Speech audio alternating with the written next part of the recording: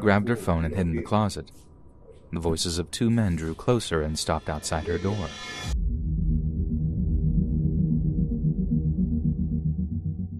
I think this still scares me so much because it involved my daughter. It's the summer of 2016 and we just purchased a new house. The washer and dryer included with it were brand new. We already had a set, albeit much older. We saw a chance to make a little money and listed them on Craigslist. I hadn't even been aware of the place before my son suggested it. It was surprising to me how fast the call started. We expected it would take the weekend at least before we had a buyer. Several people wanted to pick it up the following morning. Unfortunately, our family was traveling to a reunion and wouldn't be around to let them in. Every caller was told whoever arrived first Monday morning would be the lucky buyer. The terms were set and we headed out the following morning. That night we received a panic call from our daughter. She had stayed behind because of illness. Something truly scary and extraordinary had happened just hours before. She said she was laying in bed, watching TV and heard a loud crash. Then, voices echoed from the living room. Not sure what to do, she stayed still and listened. When she was certain it wasn't us, she grabbed her phone and hid in the closet. The voices of two men drew closer and stopped outside her door. They were talking about looking for something. She feared that they were there to kidnap her. The dispatcher kept her calm and they made small talk until the cops arrived. A ruckus could be heard coming from the living room along with some yelling. Then, everything went silent. The dispatcher stopped talking for a moment. Seconds passed, then it was all over. The dispatcher spoke up and told her she could come out. She emerged and introduced herself just as the last thief was being let out. It took a week or two to get the full story. The interrogations uncovered their reason for the break-in. The pair had intended on buying the washer and dryer, at least at first. When I mentioned we'd be out of town, they decided to just break in and take them. Both swore they never knew my daughter was there. I thank my maker they didn't. No telling what could have happened. After first making sure our girl was okay, we returned home that night. I remember shaking like a leaf the whole drive back. I jumped from the car before my husband could park it. The second I saw her, I gave her a big hug and didn't let go for a long time. My husband and I spoke to the police the following morning. They assured us because of their previous convictions, the burglars would do prison time. They were still inside the last time I heard and wouldn't be released before 2025. However, with all the cons getting out because of the lockdown, I fear they may be among them. Although our daughter seems to have left it in the past, the long-term effects still aren't clear. If they are released early, I hope any hidden trauma doesn't rear its head and set her recovery back. As for the washer and dryer, a nice young couple picked it up that Monday morning. We happened to run into them a few months ago and they said both units were still working well. I mentioned to them what happened that weekend and they were shocked, but still able to find the funny side. I'm glad things went well and we were both able to laugh about it now. Every day we hear of families that weren't so lucky and I'm thankful to not be among them. Hey guys, it's Rye Horror. It seems like many of you guys enjoy my animated stories, but only 27% of you are subscribed. If you want to see this channel hit 10k subs, then please like and subscribe. Now back to the show. There are two main components to the story. One, I used to make money on the side by selling the loot from storage unit auctions on Craigslist. Two, my brother spent some time in prison for almost killing a guy in a car accident while he was under the influence. Part 1 of the story takes place while my brother was in prison, and Part 2 is the weekend of his release about 6 or 7 months later. Part 1. I bought the keys to this one storage unit that had a whole bunch of cool stuff in it. We're talking a big flat-screen LED TV, back when those were still brand new, a laptop computer, and 3 vintage motorcycles. As you can imagine, I was pretty much over the moon, and after I posted the Craigslist ads and the replies started pouring in, I knew I was on track to make a ton of money. The only trouble was I didn't really have any place to keep the bikes, so much to my wife's anger, I kept one in the garage, one in the TV room, and the smaller dirt bike in the hallway of our house. The only thing that kept her off my back was the promise that they'd fetch us a lot of cash, and in the advertisement I posted on Craigslist, I promised to knock 20% off the total asking price if someone bought all the bikes together, even more if the offer came fast enough. And what do you know? It seemed to work. I got a call a few days later from a guy who was offering cash for all 3 bikes. He could also bring his own bike trailer over to transport them away, which really was the answer to my prayers. So, the guy arranges a trailer, then calls me again one evening to confirm my address. I pass on my details and he says he'll be stopping by in the morning. But during the call, every so often I had to stop giving the address so I could shush my 2-year-old who was apparently still discovering just how loud they could yell. So more than once I had to apologize and start over. The guy looking to buy the bikes seemed like a little annoyed. Like the kind of annoyed when you know someone doesn't have kids of their own. But he still said he'd be over in the morning to pick them up. The next morning comes. I've got the bike all ready to go, but 10 a.m. comes and goes and there's no sign of the buyer. 10:30 a.m. rolls around and there's still no show, so I try giving the guy a call, only to find the phone had been disconnected. He wasn't just ducking me. He didn't try to make an excuse. The phone was just straight up dead. Don't get me wrong, my little Craigslist deals went sideways all the time. People tried to haggle you down at the last minute or simply change their minds, so it wasn't like it was anything out of the ordinary. But a totally disconnected phone line. Very weird, and you can understand why that particular cancel stuck in my mind. Part 2. Like I mentioned previously, about 6 months after this little incident, my brother gets out of prison.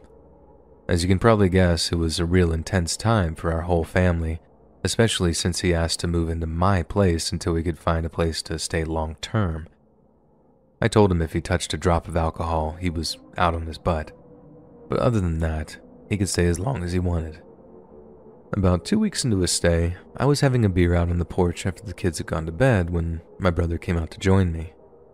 I was a little apprehensive, thinking he might just be trying to get my guard down so he could ask for a beer or something. But I was just being paranoid, and we had a little heart-to-heart that night, me drinking Paps and him drinking Faygo. We talked about stuff he'd missed, how Mom and Dad really felt about his conviction, but most relevant to this story, we talked about his time in prison. It was a long, meandering conversation that honestly is a little hazy on my part thanks to the beers, but I remember mentioning something about how I felt bad for him, being locked up with all those scumbags. My brother's a jerk, but he's not a bad person.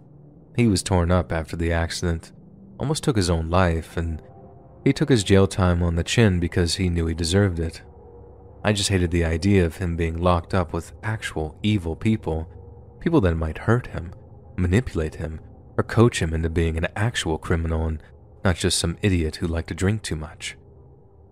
His reply kind of caught me off guard for a second because instead of telling me some story about talking to murderers or bank robbers, he says something like, "There's actually some pretty good guys in there, you'd be surprised." I guess maybe I would. I mean, my brother ended up inside. All he made was one dumb but dangerous mistake. But still, I just guffawed and told him to give me one credible example. Then, I swear to God, he starts telling me this story about this biker guy he'd shared a cell with for a few months. He wasn't just any old biker dude either. He was president of the local chapter of quite a well-known one-percenter club. Not the kind of guy you want to mess around with, but apparently also a man with a code. He once told my brother a story about how one of his associates found a guy selling a bunch of motorcycles. He planned to get the guy's address, roll up in the middle of the night, kill the guy selling them, then steal the bikes. The only reason they called the job off was because the associate had heard kids on the other end when he was talking to the seller on the phone. It took a minute for the penny to drop, but I remember interrupting my brother to ask where they'd seen the bikes advertised, and when he said online, I swear my heart rate went into overdrive for a second. I threw out a flurry of questions, asking him what website, what models the bikes were, where their prospective victims could have been located. My brother didn't have any answers to these questions, just a few vague answers before he hit me with a question of his own. I just straight up told him I thought the biker's mark was me, and I told him all about the bikes I'd won in the unit auction, how the buyers seemed to just drop off the face of the earth. To this day, I'm convinced it was me, and that the only thing that kept me and my family safe were the wails of my toddler. My brother doesn't seem to think that was the case and insisted that the bikers only targeted other bikers, kind of like the way the mafia only kill and rob other mafia guys. But I'm not so sure. Like I said, even these days I have this feeling in my gut that screams, "You dodged a bullet." I was always told that having kids would change my life. They just didn't tell me that it had saved my life at some point too.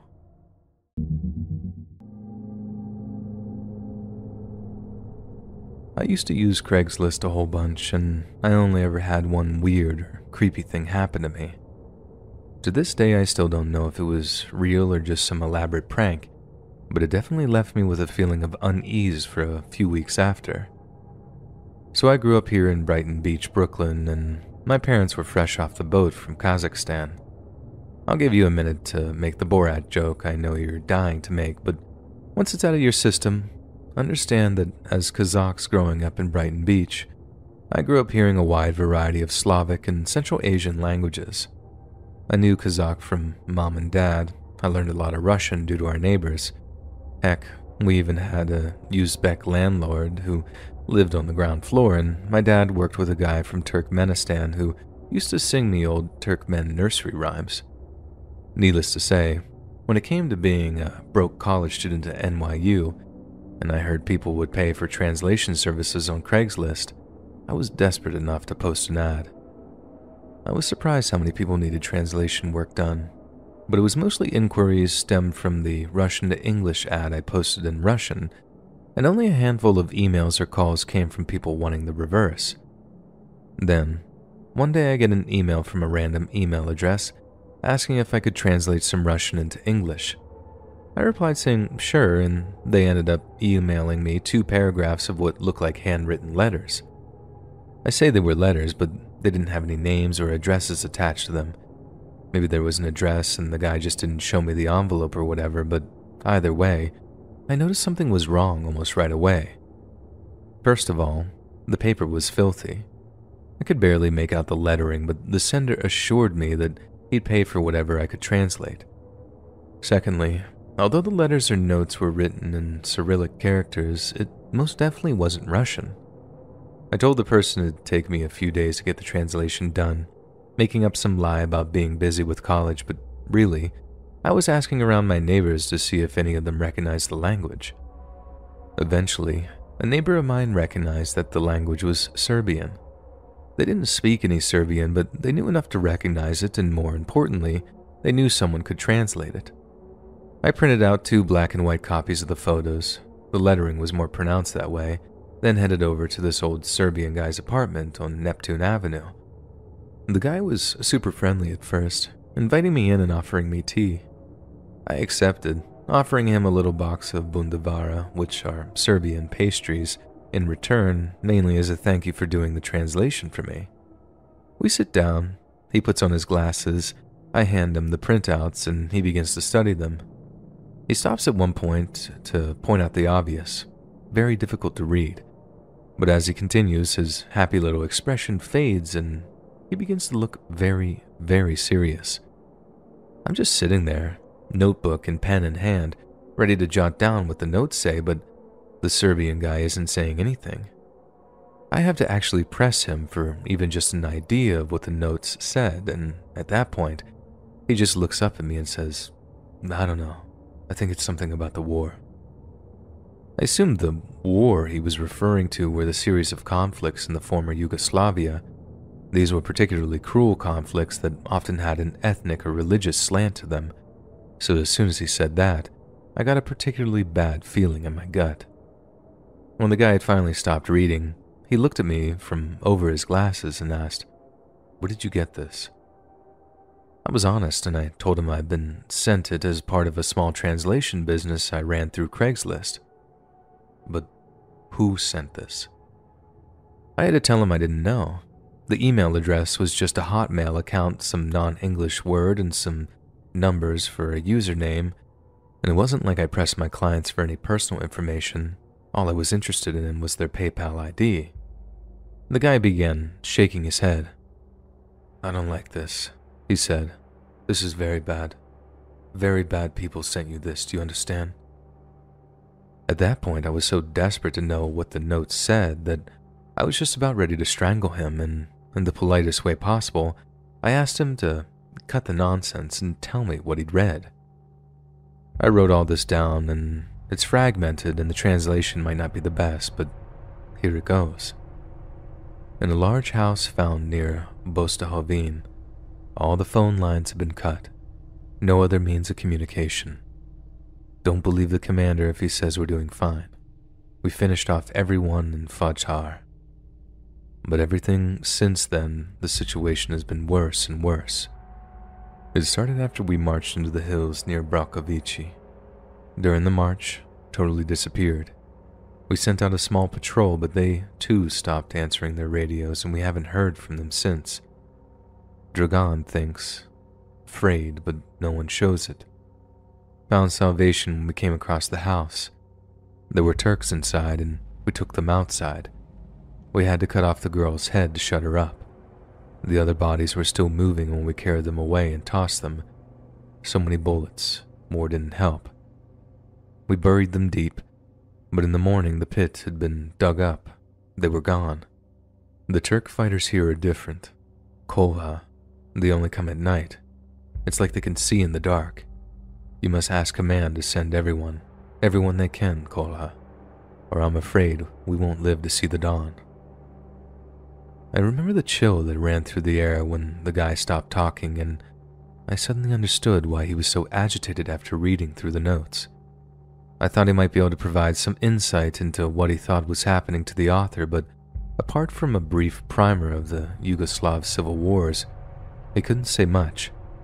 What he did say was that the Turks the author was referring to were most likely probably Bosnian Muslims, as the Serb paramilitaries used Turk as a pejorative for them. But without any information on dates and units, it was almost impossible to discern who wrote the note, and when it was written. However, it's quite clear that it was written to a person named Kolya or Kolha. Maybe a relative of the author, or this Kolya person was looking for them years after the war. Maybe they weren't holding out hope of finding a live person either, and maybe one of them had crossed the Atlantic at some point since the early 90s, hence why it was me that got an email stemming from my Craigslist ad. These were all things that were running through my head at the time, and for the most part, the Serbian guy agreed, but he did have something to add before I left. "Many bad things happened during the war," he said.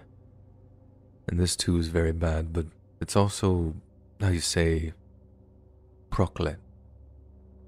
He used a Serbian word, but it was one with its roots in the Russian word of the same meaning, so it didn't need any translating. Cursed. I'm not gonna lie, I was definitely freaked out by whatever vague story the notes told, but I just thought it was some small piece, a clue even in some wider, more tragic tale. I just went home, sent the original emailer their translation, got paid, and went about my business. It wasn't until much later on that I started to really mull over what the note said, and there was this one week where I basically obsessed over it, trying to interpret meaning, filling in the gaps, and even Googling a couple of the places' names. But I think it's that line that reads, "Bodies were still moving," that sticks with me the most. They talked about decapitating someone, and the body was still moving? I'm not saying anything supernatural was happening. I imagine a headless person is a lot like a headless chicken. But then I start to consider the part where it said, "It's like they can see in the dark," and my imagination really starts to run away with me.